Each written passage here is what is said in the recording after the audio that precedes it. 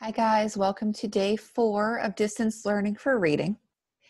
We are going to read Hanging Tough today, which is about sloths. So let's begin. Rescuers use a sloth sporting event to help save one of the world's slowest animals. And I am going to zoom in on this text a little bit because I'm having some trouble reading it. Ready, set, go.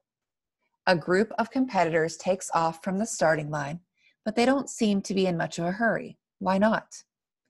The athletes are sloths, one of the slowest animals on Earth. The race is part of an event called the Sloth Ironman Games. It's held every October at the Toucan Rescue Ranch, a wildlife center in Costa Rica. Sloths face off in games, including a climbing race and a flower eating contest. The animals don't always cooperate. Sometimes they go completely in the wrong direction, says Zara Palmer, who runs the event.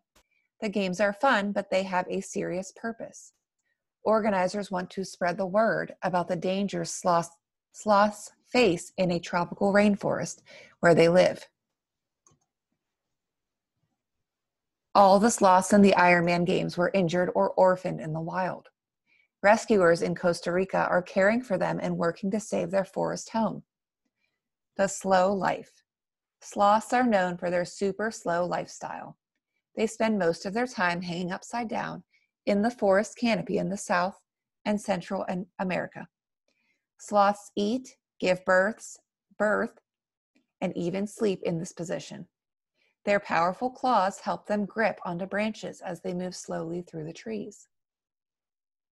You can tell the two main types, two-toed sloths and three-toed sloths, by the number of claws on their front paws.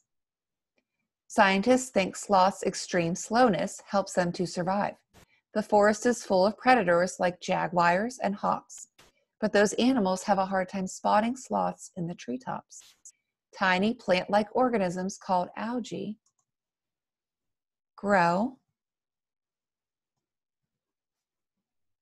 on sloths' fur. That gives them a green tint and helps them blend in. Unfortunately, sloths' habitat is disappearing. People are cutting down the trees to make room for buildings and roads. On the ground, sloths are often attacked by dogs or run over by cars. Sloths now face a lot of new dangers because of humans, says Sam Trull. She is the founder of a Sloth Institute, an organization that rescues sloths that have been affected by deforestation. It's Trull's mission to keep these slowpokes safe. Sloth snuggles. Trull moved to Costa Rica in 2007 to study primates like monkeys. Instead, she fell in love with sloths. Many of the sloths at the Sloth Institute have been badly hurt. Some have fallen from trees. Others have been injured by electric wires or attacked by animals. The baby sloths that have lost their mothers need a lot of love and care. In the wild, they hold tight to their mother as she hangs from the tree.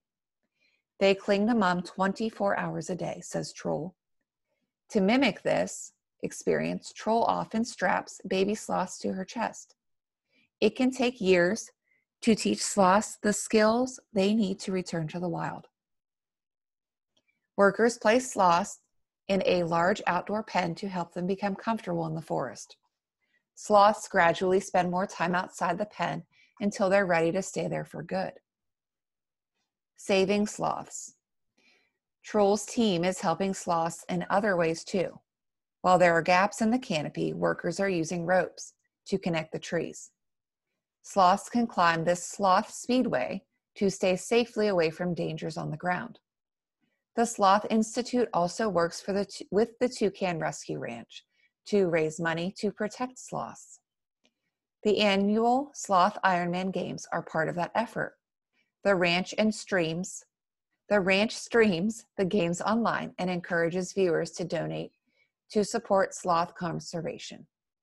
Every year, a new group of sloths compete in the Sloth Ironman Games. Organizers are excited to see what will happen this year. You never know who will win, says Palmer. Sometimes they go straight for the finish. Other times they want to take a nap. So I want to take a moment to look at these text features since I just finished the article.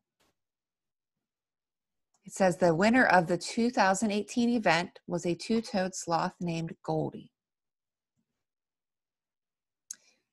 Strong Sloth Challenge. Which sloth can hoist itself to the top of a branch first? There's a 1-meter dash. Animals race upside down across a bamboo pole. And devour the flower. Yum. Sloths gobble up hibiscus flowers. Sorry about that. As fast as they can. And I'm going to scroll to the other pictures on the next page.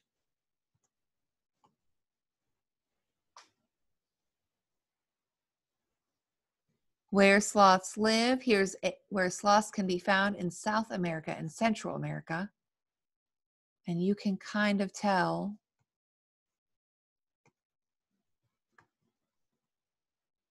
what's highlighted there for the sloth range.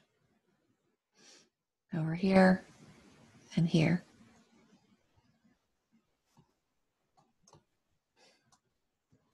Here is zoologist Sam Troll examining a three-toed sloth. They're filled with special tracking collars before they are released. And young sloths snuggle with each other for comfort.